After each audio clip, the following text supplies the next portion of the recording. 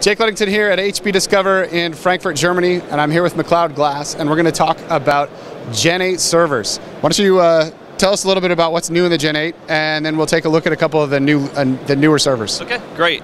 So I'm here to talk to you about our new scale-up portfolio. If you look at our scale-up portfolio, we've got a industry-leading portfolio. We've been number one from a market share standpoint since the category came into existence.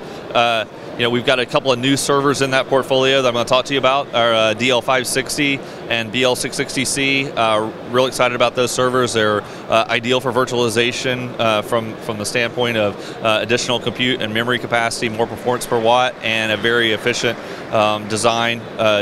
One's a 2U, one's a single height blade. All right, well, let's take a look. Yeah, let's start with the BL660c here. So this is our latest scale-up blade server that we introduced to the portfolio in September. It's based on the Intel E5 4600 processor. It has all of the goodness of our ProLiant Gen8 products in it. And it's a single wide 4P blade, and we're real excited to bring this to market. So what's different about this? Obviously it's a smaller size than kind of like the classic like 380 line ProLiant server, but what is specific about this particular server that makes it great for the enterprise? Yeah, so one of the great things is the larger memory footprint and additional compute capacity with basically more performance per watt and a smaller footprint. It's really well suited for virtualization, so as customers continue to grow the amount of virtualization they're doing within their environment, typically they've used 2P servers to base that virtualization on.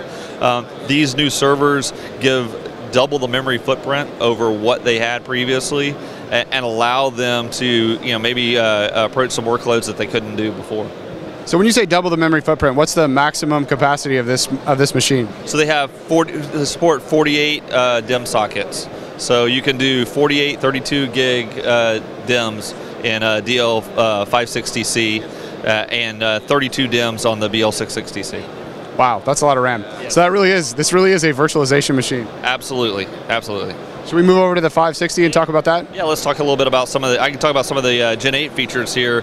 Some of the things that we introduced, if you look at this box, a lot of the blue touch points, like real easy for a customer to kind of service and understand what they're doing within the box. Our new HP Smart Socket guides. So you're talking about like here and here. These are the customer serviceable pieces? Absolutely. And this is our HP Smart Socket guide. This is the design that we introduced in the Gen 8 timeframe to really protect the processors. If you look at the processors, they have a really dense pin field on them.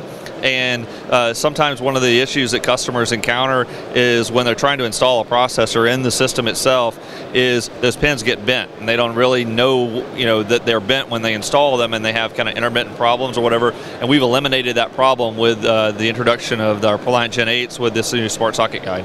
Like the rest of the Gen 8 line, these are very interchangeable parts within the data center? Yeah, absolutely. It's all common across our portfolio, all the way down to the ILO management engine that's in every single one of these systems, allows you to manage them all exactly the same way. The ProLiant Smart Storage, if you look at the storage components and the hard drives, if you look at the smart drive carrier on the front, all of those things are built to be common across the whole portfolio and across the data center.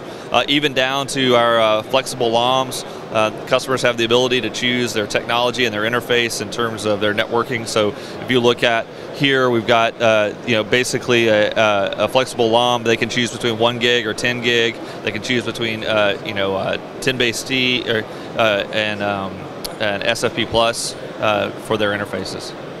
All right, is there anything else you want us to know about these two servers? Just that they are a complement to the entire portfolio of scale-up servers we have. If you look at the scale-up portfolio, we've got the DL580 and the DL980 G7s, which are ideal for more transactional and large database workloads, business intelligence, in-memory database kind of things. And these are ideally suited for virtualization. The DL560 and the BL660c. I think customers should ask about them and check them out. They're a great new service to our portfolio. All right, well, McLeod, thank you. Yep, thank you.